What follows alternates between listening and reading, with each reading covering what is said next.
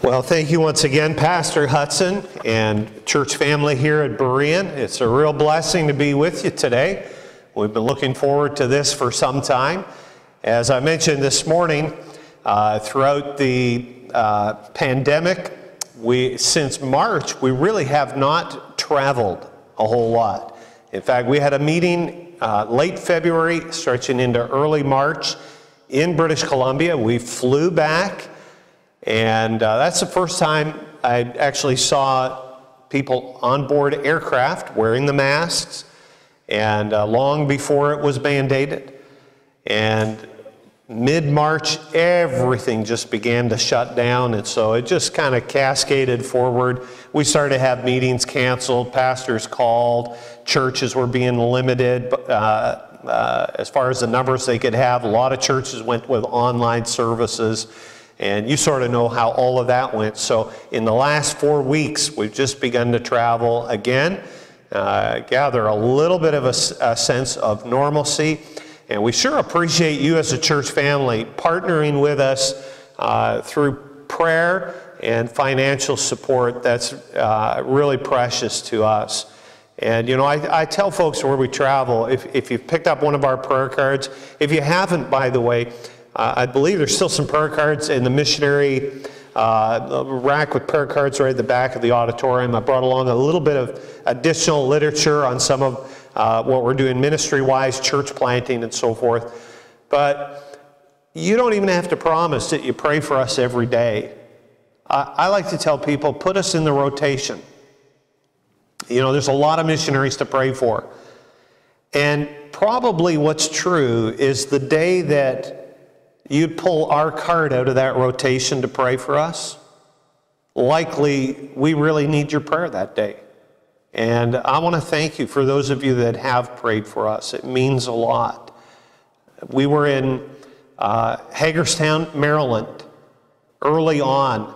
And years ago when we planted the church in Mississauga, that church took us on for support.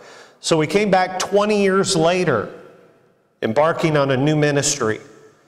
And while we stood at our display table on a Sunday evening during that missions conference, a lady came by our table and she handed me an envelope. And she said, when you get back to your hotel tonight, she said, I want you to open that and read it. And I promised her that I would. And we got back to the hotel, I opened that envelope, and here was a prayer card, 20 years old. And we had 3 little ones at that time. Now we've just got one great big one left at home. But that prayer card, you know, it was well worn. And the note attached said, Brother Thiessen, I just wanted you to know, we have been praying for your family through these years. And now we're going to retire that prayer card, and we picked up a new one of yours. And, you know, it means the world, doesn't it, to have people praying for you. And missionaries really appreciate it. When a missionary says, we need your prayer more than anything else, typically that is true. That is absolutely true. So what are we doing in these days when we're not traveling so much? Church plants have, in a lot of cases, been put on hold. I serve with Baptist Church Planting Ministry. And so this year of 2020, a lot of church planting projects have been put on hold, put over to 2021. But I can tell you, there are folks that are still deeply interested in church planting and churches that are committed to that. One of the projects we're working on, I left some information with your pastor, is called 30 by 30. And it's really a church planting initiative amongst independent Baptist churches and pastors throughout the Great Lakes region. And our desire is, our goal, if God would allow, is to see 30 independent Baptist churches planted by the year 2030. Now you think, wow, that's a lot. Maybe our faith actually is small. We're talking about all of Ontario, the states of Ohio, Michigan. I believe we need more than 30 churches in the next 10 years.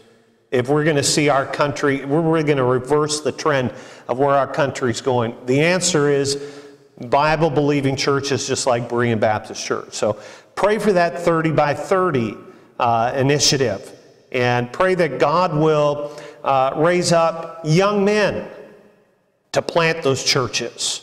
Okay? Those are things that are absolutely critical in this. Mission boards don't plant churches. All right? Church planting ministries don't plant churches. Local churches plant churches. Okay? Under the leadership of their pastor and with the participation of their people. And we can't plant churches unless there's God-called men to take those pastorates. So all of that's critical. And we preach it this morning, right? Pray ye therefore the Lord of the harvest, that he would send forth laborers into his harvest. So appreciate your prayer along those lines. Appreciate your prayer for us in our work with Baptist Missions to Forgotten Peoples. Pray for some of our new missionaries that are just starting out raising support. I mentioned this morning Josiah and Elizabeth Coates. They're Canadian missionaries going to Quebec to serve the Lord there. And it's really difficult for new missionaries right now to get out and really begin their deputation, begin their pre-field ministry. It's tough to get in and raise that support. And so they're going to need a lot of prayer. They're going to need to take some steps of faith along the way and see God provide. So I really encourage you to pray for the Coates family. We have new missionaries with BMF Canada now that are in Bible translation. We have a missionary that's applied going to Brazil. So God is still doing some things in our Canadian churches, and I'm excited moving forward. And we need to see that momentum keep progressing forward. So appreciate your prayer for us. And again, thank you, Pastor, for the opportunity to be with you. I know that this would have been your missions conference. But this is what God had planned. We had something else planned. God had this planned. And I'm excited to be a part of it today, and I trust you are as well. I want to invite you, please, if you would, this evening, to turn in your Bibles to 1 Samuel chapter 3. We are going to stay in the Old Testament this evening. And I see that there are a good number of young people here. Young people and a lot of young at heart as well. But really, this is unusual in churches today, to see the good number of young people that you have here. And I hope that you're encouraged by that. Why? Because the young people are our future. They're the hope for the next generation. They're really the hope for this generation. And the message that I have to bring tonight is one that has to do with the Lord's call in our lives. I really felt impressed this way. I know we touched on it this morning, and we talked about how that we need to pray for laborers. Not only do we need to pray for laborers, but we need to be listening for God's call. We need to be aware of God's call in our lives. Parents, hear me out now. I think as parents, we need to be sensitive to the fact that God might be calling our young people. And we need to have some spiritual discernment about that and awareness of it. And we can help our young people to discern God's call. So we're going to look at the life of Samuel tonight. Now, I know Samuel was not called to be a missionary in the sense that we understand missions today. Samuel was a prophet.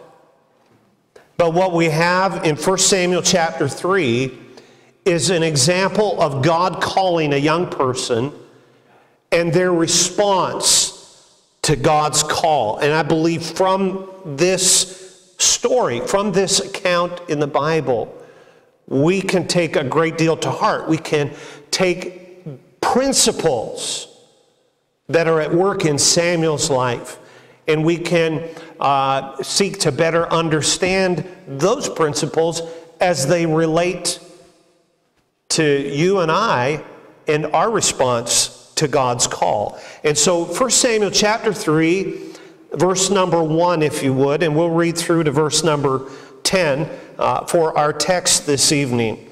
The title of my message is simply, The Lord is Calling. The Lord is calling. I hope you believe that tonight. God is still calling. And the word says, and the child Samuel ministered unto the Lord before Eli. And the word of the Lord was precious in those days. There was no open vision. And it came to pass at that time when Eli was laid down in his place, and his eyes began to wax dim that he could not see. And ere the lamp of God went out in the temple of the Lord, where the ark of God was, and Samuel was laid down to sleep, that the Lord called Samuel. And he answered, Here am I. And he ran unto Eli and said, Here am I, for thou calledst me. And he said, I called not. Lie down again. And he went and lay down. And the Lord called yet again, Samuel. And Samuel arose and went to Eli, and said, Here am I, for thou didst call me. And he answered, I called not, my son. Lie down again. Now Samuel did not yet know the Lord, neither was the word of the Lord yet revealed unto him. If you can, just underline that verse, verse 7, in your heart and in your mind. We're going to revisit that verse in particular with some special emphasis in a few moments. And the Lord, verse 8, called Samuel again the third time. And he arose and went to Eli and said, Here am I, for thou didst call me. And Eli perceived that the Lord had called the child. Therefore Eli said unto Samuel, Go, lie down, and it shall be, if he call thee, that thou shalt say, Speak, Lord, for thy servant heareth. So Samuel went and lay down in his place. And the Lord came and stood, and called, as at other times, Samuel, Samuel. Then Samuel answered, Speak, for thy servant heareth. Let's unite our hearts together in prayer and ask him to speak specifically to our hearts this evening, shall we? Lord, we thank you for today. It's been a wonderful day, fellowshipping with God's people. And Lord, I thank you for the sweet spirit that is present here at Berean Baptist Church. And Lord, some choice servants of yours that are serving you here in the city of Brantford. And we pray for the ongoing ministry of this church. We pray for the leadership in Pastor Hudson and Lord, Pastor Taylor and others that provide that leadership and example here, and each and every member that's so vital to this local church. Lord, we pray for this evening that as your word goes forth, it would touch hearts and it would change lives. And Lord, you'd help us to respond as you desire tonight. Speak to my heart first, Lord, and then be pleased to speak through me. We give you the glory. We thank you for it. In Jesus' name, amen. When it comes to the life of Samuel, probably one of the most beloved characters in all of the Scripture. And what do we know about Samuel? Well, we know that from the start, he was born in answer to prayer. And actually, the family life of his parents, Elkanah and Hannah, was not ideal. You understand that Hannah was the second of two wives, and she was childless. And so she begged God for a child. She prayed earnestly. And you remember, she made a vow to the Lord. Lord, you give me a son, and what? I'll give that son back to you. He'll serve you. through his life. And so Samuel's birth teaches us a lot about intercession, and it teaches us a lot about the desire of a mother. It teaches us a lot about prayer. It teaches us a lot about making a vow, committing to that vow, and actually following through. And you know what? Hannah followed through. And so when Samuel was just a young lad, she brought him there to the house of the priest Eli, and she gave her young son to serve in the ministry of Jehovah God. And all of that is a wonderful thing. But this story is also a story with some dark clouds, because there is the dark cloud of a priesthood that is corrupt. Not only Eli and his complacency, but his son's outright corruption. Days that spiritually were dark. We'll talk about that in a few moments. And so into all of that backdrop comes this innocent and impressionable child whose birth was an answer to his sweet mother's prayer. And we read about the call of Samuel. I said before, I believe God is still calling. God is still calling young people to serve him. God called a young man here. God still has a very deep interest, young people. Whether you're a teenager tonight or maybe you're not yet a teenager, God has a deep interest in the purpose of your life. God designed you wonderfully, and God has gifted you probably beyond what you yet realize you've been gifted with. And God can use you. God is still calling missionaries, church planters, pastors. He is still calling vocational Christian workers. He's calling laborers into his harvest. He is calling people to enlist in the Great Commission. Okay, not just as the lead pastor and church planter, but those that come alongside. You know, Paul said, look, I planted, Apollos watered, but God gave the increase. You know, at the end of the day, we can all partner together in God's work, but realize this, it's still God's work. He might be calling you tonight. Romans 10 verse 14 says, How then shall they call on him in whom they have not believed? And how shall they believe in him of whom they have not heard? And how shall they hear without a preacher? And I know, as I said, God can call us in all different ways. But I believe God's still calling preachers. At the heart of it is the preaching of the gospel of Jesus Christ. Pastors, preachers, church planters, missionaries, pioneers willing to go with the gospel maybe where it's rarely or never gone before. How shall they preach except they be sent? As it is written, how beautiful are the feet of them that preach the gospel of peace and bring glad tidings of good things. Christian laborers are needed more today than ever before. So if we say God is calling, and we say amen to that, the next question is, are we really listening? Are we listening? Or do we have selective hearing? Or do we somehow find a way to tune out God's call in our lives?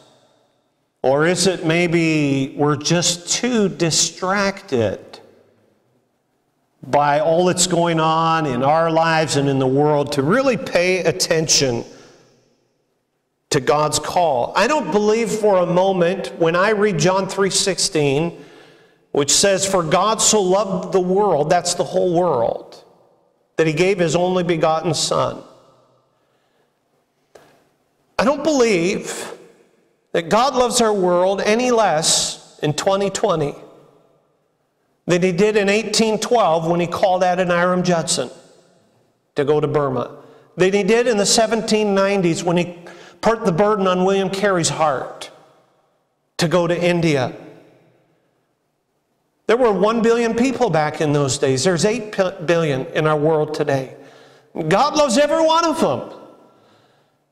And God says, I need laborers. I need servants. I need someone that's going to hear my call and go. You're familiar probably with the 1040 window. I think you support Brent Merwelli, do you, with First Bible? And they do a real good job of explaining the need in the 1040 window of our world today, and how that 90% of folks living in that 1040 window are unevangelized. Unevangelized, 90%.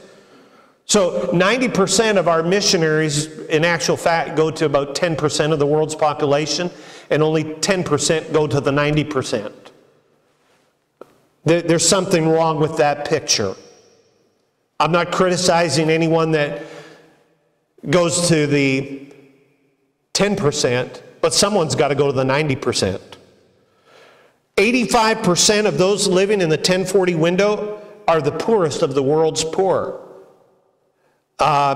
Interestingly enough, and I believe it's connected, the world religions that dominate in that 1040 window are what? Islam, Buddhism, and Hinduism. There's a glaring need. There's a tremendous need for the gospel. And while the need is not as glaring in our own country, we can drive through cities and towns, little villages, and we see churches. We know there's churches. But I'm telling you what's being preached in those churches? Where is the gospel being proclaimed in its unadulterated clarity? The death, burial, the resurrection of Jesus. If you receive Jesus as your Savior, there's a heaven to gain. But if you reject Him, there's an eternal hell, a place where you'll be forever and eternally separated from God. Where is that preached anymore? And there's a dearth of preaching the truth of the gospel today. We need churches in Canada. We need preachers. We need pastors. Now you might ask tonight, oh, this business of God's calling, why should we listen to you? Well, the truth is you don't have to listen to me. I'm nobody. I don't call preachers. I don't commission or send missionaries. I don't even recruit them. That's the Holy Spirit's job. So you don't need to listen to me. But what I'm submitting to you tonight is that if God and His Holy Spirit are speaking to you, then you better be listening. You better be listening. When I was called to preach, Pastor Hudson, I was 22 years of age. Through my teenage years and into my early 20s, I grew up on a farm. I was a farm boy. I was introverted. I was one of those kids, you might say, I was afraid of my own shadow. I hated speech class. I mean, hated it. I would rather go out in the hot burning sun and pick rocks for 8 hours than get up in front of people for even a couple of minutes. I dreaded it. I mean, it was a great fear of mine. And yet, in 1983, God called me to preach. And it was inescapable. I knew that God was calling me to preach. And I remember crawling out of my bed. It was New Year's Eve, 1983. Crawling out of my bed and kneeling down beside my bed after I'd wrestled into the wee hours of the morning. And finally I said, okay, Lord, and this is what I told the Lord that night. I said, Lord, if you are calling me to preach, then you're going to have to help me. because you know how afraid I am of this. You know how little ability I have to do this on my own. God, you need to help me. And I'm here, what is that? You lose track of the years. That's almost 40 years ago. 37. Not quite 37 years ago. And I'm here tonight preaching this book 37 years later, not as a tribute to Brian Thiessen. Not to say that, Brian Thiessen's been faithful, but to tell you this, my God is faithful. And if God calls you, God will enable you. If God calls you, God will provide for you every step of the way.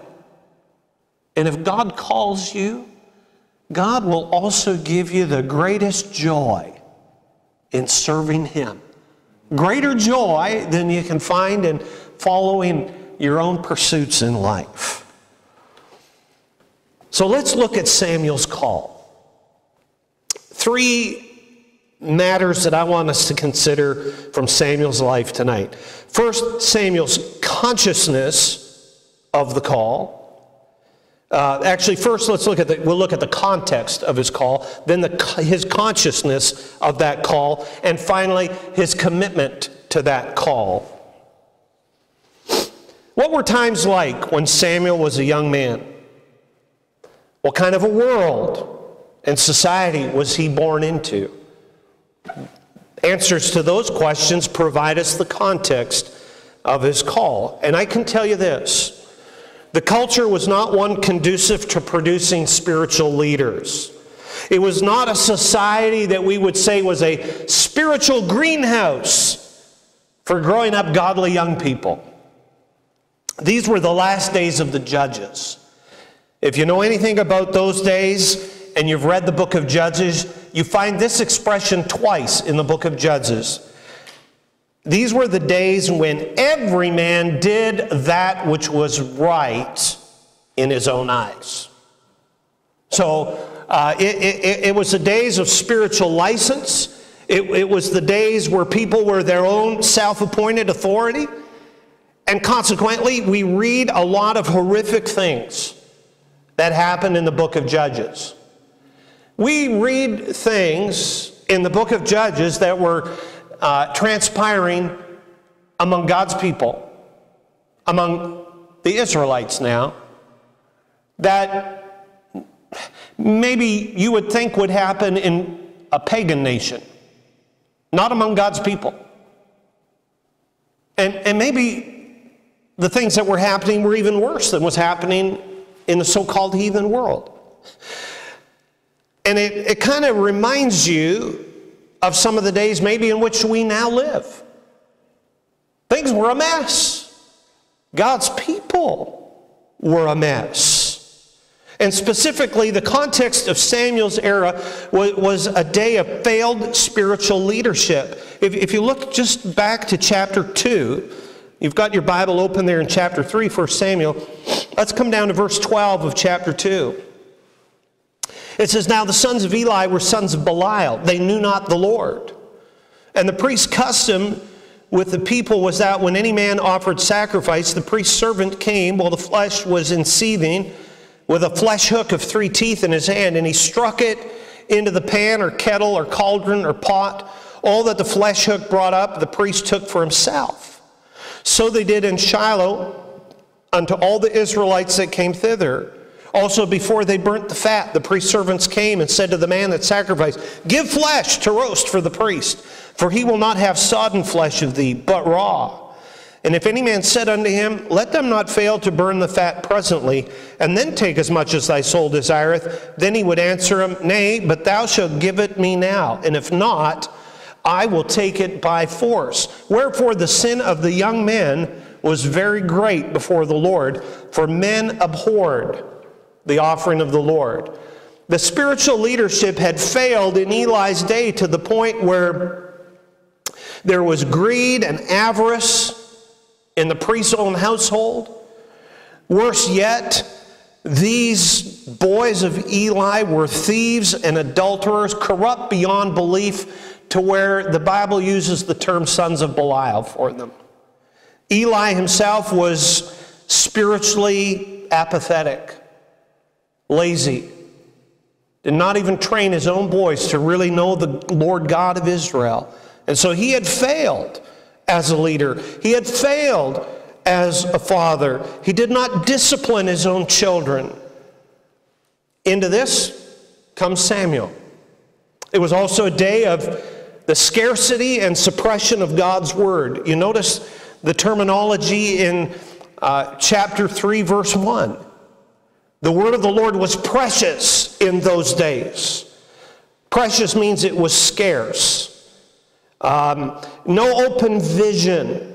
A vision, you understand, scripturally speaking, that a vision is not referring to a dream per se, but it's referring to a word from God.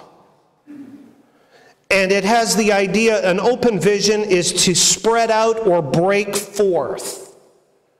So they had the word of God, to be sure, but in ways it was the best kept secret in the land. It kind of reminds you of what Amos the prophet said in Amos 8 and verse 11, "Behold, the days come, saith the Lord, that I will send a famine in the land, and not a famine of bread, nor a thirst for water, but of hearing the words of the Lord." Isaiah said in Isaiah 59:14, "Truth is fallen in the street." That's where we live today. We've got the Word of God. But Berean Baptist Church, aside from COVID restrictions, of course, in the city of Brampton ought to be packed to the gills with people thirsty and hungry for the Word of God, to say, this is what we need. We need this back more than we need hockey back. We need this back more than we need our normal dining experience back. We need to feast on the Word of God. And so, the context of Samuel's call, I'm telling you, these were dark days. And I'm not sharing that with you to leave you sort of hanging on a negative note tonight, because I want you to know that out of the darkness, this is just the nature of our God. Out of the darkness, God brings light. And out of days of despair, God delivers hope. Out of incredible want, God delights in bringing amazing abundance. And so what I really want to say to you at this point, in terms of the call of God, is that the context and the culture of our day is no reason to believe that God is done calling choice servants into His service. It's no reason to give up hope for our generation. It's no reason to think, well, God won't call me. There's nothing I could do. God won't call my children. Listen, in a day of failed spiritual leadership, a day of the suppression of God's truth, Hannah gave to the Lord her very best. She gave her firstborn son, and for all she knew at that time, her only son. But you read the rest of the story, and God blessed her with numerous other children. But she gave Samuel to the Lord. I know it's perilous times in which we live, but that should not discourage us, dissuade us, or have us back off from our belief that God needs us to serve Him today. Let's not stop encouraging our young people to serve God. You ever heard of William Borden? William Borden was a young man around the turn from the 19th to the 20th century. He was heir to a multi-million-dollar corporation in the U.S., Borden Foods. But William Borden, who, upon his graduation from high school, was given the gift of a trip around the world by his wealthy parents. As he traveled the world, God broke his heart for the unevangelized and the unreached. And William Borden determined that he would walk away from his family fortune.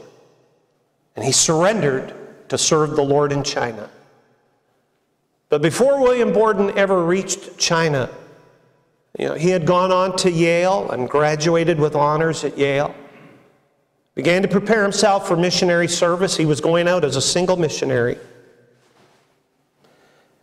And as a 25-year-old young man, he made it as far as Cairo, Egypt, where he contracted a very serious case of spinal meningitis. And within a month, lying in that hospital bed in Cairo, Egypt, William Borden died.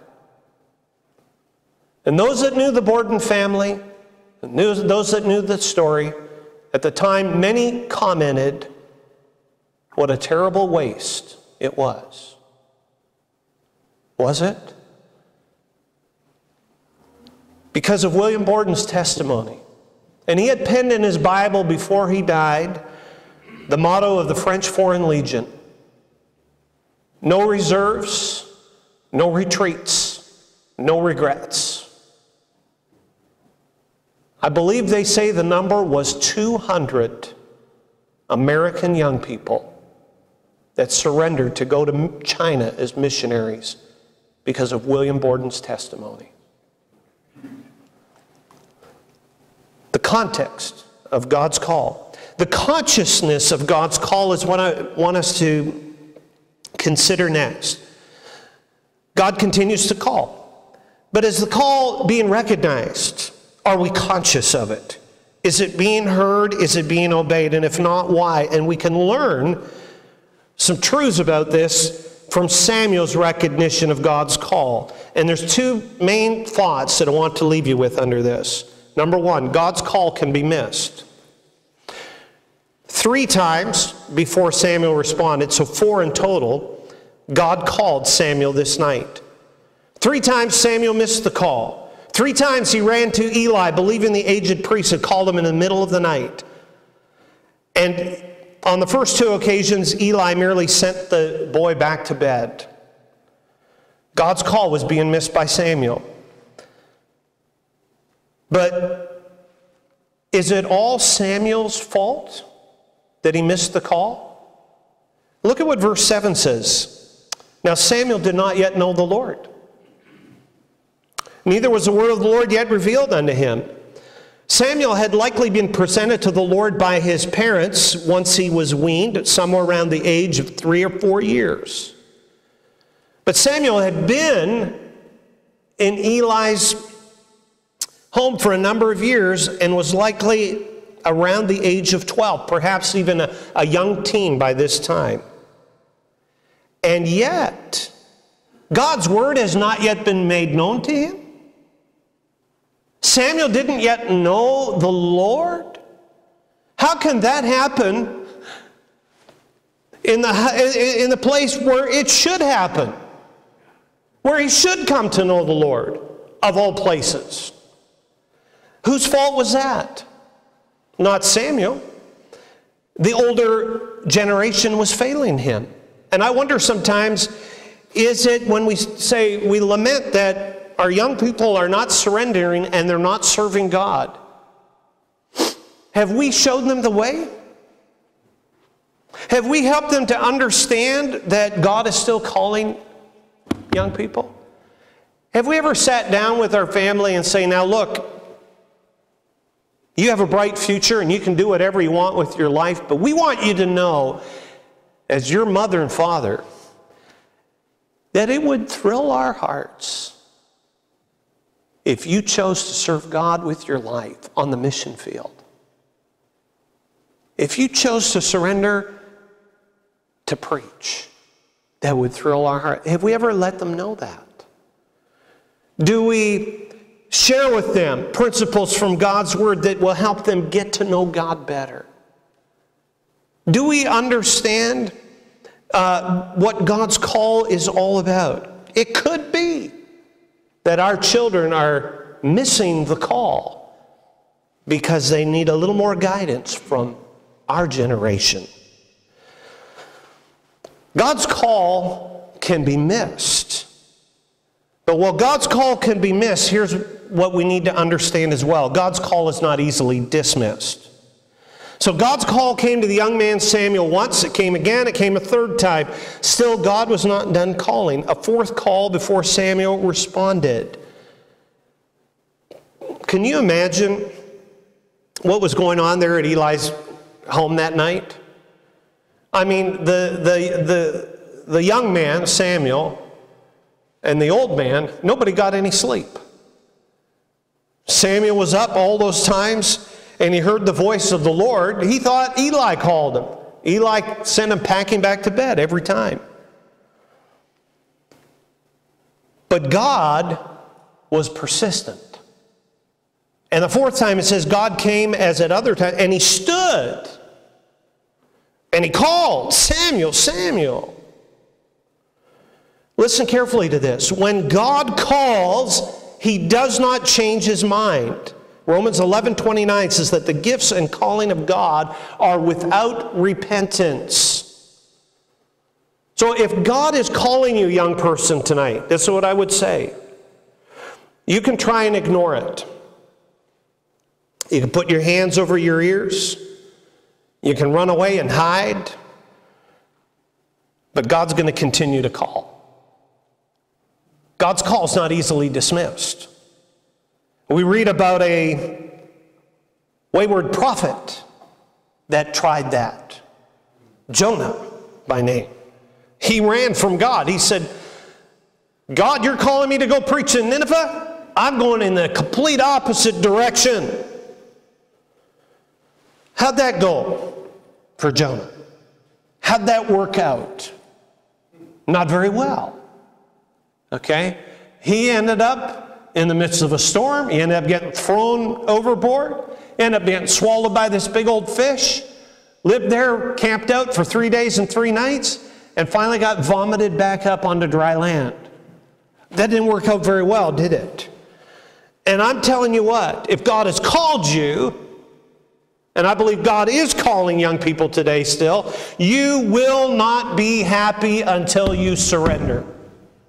You can't be happy doing anything else. God's call is persistent, so don't exchange obedience for a life of misery. It's not worth it. It's just not worth it. There's joy in serving Jesus. There's the consciousness of the call, and finally there's the commitment to the call tonight. 1 Samuel 3 and 9 and 10 says, Therefore Eli said unto Samuel, Go lie down, it shall be, if he call thee, that thou shalt say, Speak, Lord, for thy servant heareth. So Samuel went and lay down in his place, and the Lord came and stood and called, as at other times, Samuel, Samuel. Then Samuel answered, Speak, for thy servant heareth. Now we'll get to some of the significance of those expressions in just a moment, and why I can say to you with absolute certainty tonight that Samuel was committed. Even as a young man, he was committed to God's call. How do we know that? We'll look at that in a moment. But let me say that commitment in our society is not, by and large, held up as much of a virtue today. There's not much commitment in marriage. There's not commitment many times in friendship. There's just very little commitment to go around. Much less commitment to the Lord. And a commitment to God's call means a couple of things. It means that when He speaks, we listen. My dad used to say it this way, when I say jump, you ask how high. In other words, you don't have to understand what I'm asking you to do. You just need to obey it. You need to be committed to what I'm asking you to do. Speak, Lord, for thy servant heareth. In human conversation, some folks like to do all the talking. The Bible says that we are to be swift to hear and slow to speak and slow to wrath. Someone said, God gave you 2 ears and 1 mouth. probably a good idea to use them in that proportion. Do a little more listening than you do talking. And you know what? We need to listen to what God is saying. And in our relationship with God tonight, I think we can be guilty of doing a lot more talking than we do listening. Now, it may not be just verbal noise. Some of us have a noisy soul.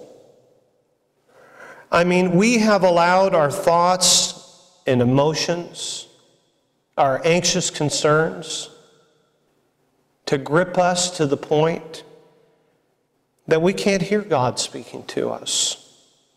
Could be some emotion like anger, unrest, bitterness in our life. And I would say to you, it's hard to tune in heaven's message when your life is full of earthly static. The psalmist said, "Be still and know that I'm God." Let God do the talking.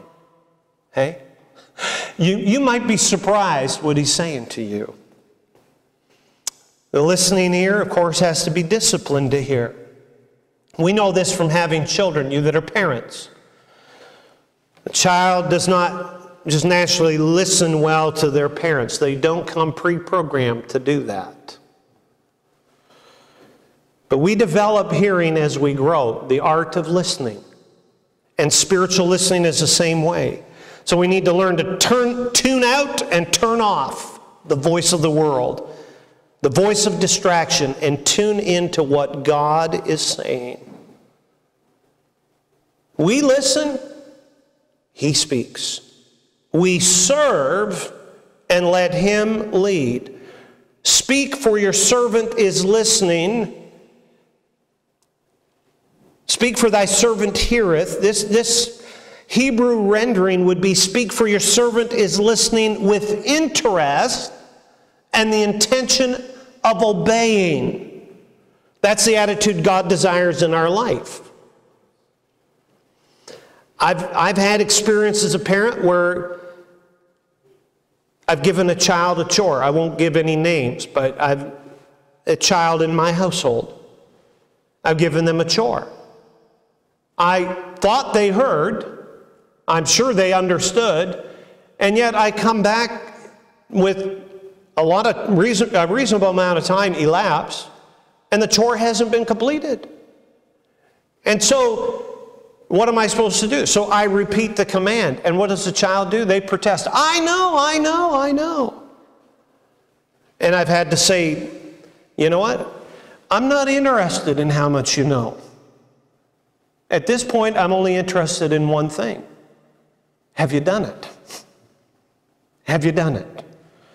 And so that's the kind of listening we need to do. That's the kind of knowledge that we need to have about God's. Say, oh yeah, I know what God wants me to do. Well, then why haven't you done it? What are you waiting for? When I say that Samuel had a commitment to God's call, why can I say that with confidence? Well, what do we know about Samuel's life? Samuel became known as a man of God, a man of God's word, a great prophet, the last of the judges, and a great man of prayer. Verse 19 of chapter 3 says, Samuel grew and the Lord was with him and did let none of his words fall to the ground. Samuel was a great intercessor and man of prayer. 1 Samuel 12 and verse 23. When Israel chose a king, and God relented and said, okay, you can have a king, but this is the way it's going to be. Samuel came back to Israel and said, God forbid that I should sin against the Lord in ceasing to pray for you, but I will teach you the good and the right way. Out of the context of spiritual darkness rose a young man by the name of Samuel. Speak, Lord, thy servant hears. And for the decades of his life, he remained committed to that call. He was really one out of millions. You say, well, you know, I'll be an oddball to my friends if I serve the Lord.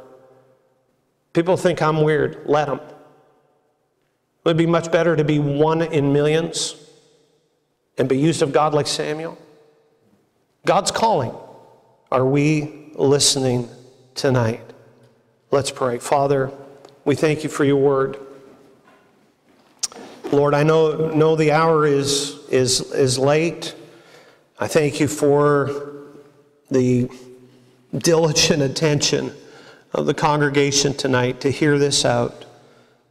And I pray, Lord, that in the quietness of these moments, and Lord, even after we leave this place, that you'll continue to work in our hearts and lives. And Lord, if it would even mean that just one young person here tonight would say, Lord, I will serve you.